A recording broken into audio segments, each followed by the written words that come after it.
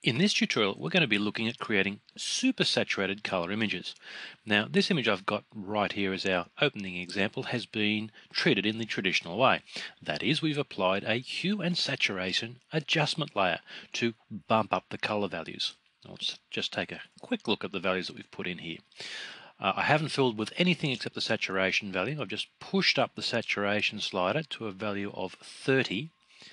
And the reason why I've chosen a value of 30, I'm not just choosing arbitrarily, it's because once I push beyond 30, you start to see some rather unfortunate artifacts appear in the color, in particular around the lip gloss, which has the most intense color value in the image. Once it gets past about a value of 30, you'll find that it starts to bleed into the other colors, the luminosity toning starts to disappear, and it just goes flat and strange looking. So 30 is about the maximum I can have using hue and saturation.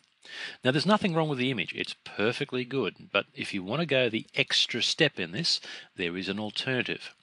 It's to switch color modes. Now the color mode we normally use is RGB, that's in the channel palette of red, green and blue. If we switch modes to the lab mode, we get a bit more freedom in treating the color for this.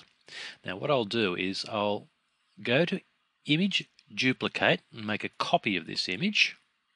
I'll call this lab version, and I'll just zoom in.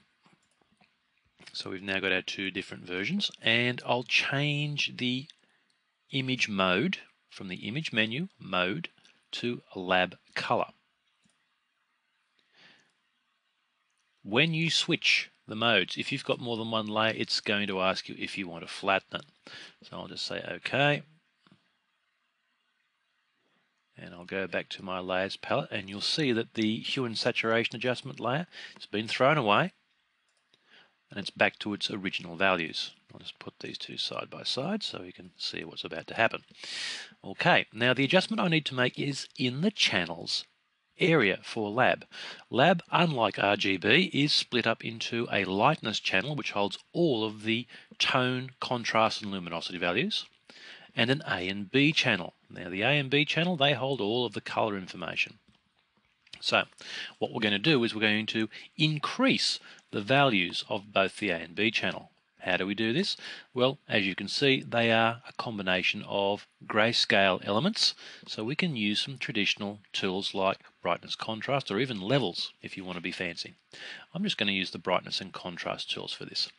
Now I would also like to see what the devil I'm doing as we're doing this, so I'll just turn back on the lab combined channel image by clicking on its visibility icon.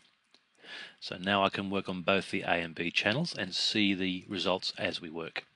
Okay, so we go to Image, Adjustments, Brightness, Contrast. Now, up front, I better tell you I'm using Photoshop CS3. This behaves a little bit different to CS2 and earlier with brightness and contrast because the tool is now much more adaptive than it used to be. If I use Legacy, it's now behaving exactly like CS2 and earlier. So if I use the contrast slider, it's going to blow those colors out pretty quick. Now you can do this of course in CS2 and earlier if you just take your time and be a little bit careful about choosing the values for both the channels. But in CS3, here's the great thing. With this normal setting for CS3, which is with this box turned off, all you do is just drag contrast all the way up to 100. And it adjusts the effect of the contrast. Much, much easier. So I'm going to say OK to that. Then I'm going to go to the B channel and I'm going to do it again. Go to Image, Adjustments, Brightness, Contrast, and just drag that contrast all up to plus 100 and say OK. Now the beauty of this method is, if you're using CS3, is it's almost automated because you just drag it up to maximum value and you're guaranteed that everything is going to stay within an acceptable saturation range.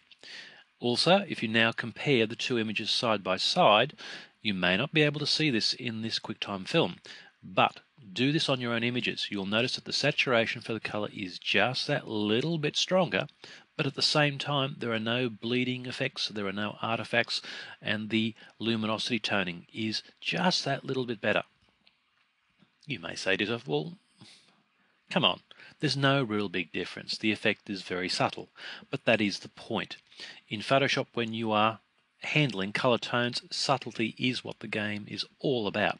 So if you're trying to achieve maximum saturation values while retaining as high quality luminosity and toning values as you can, give the lab image, or the lab version I should say, a whirl.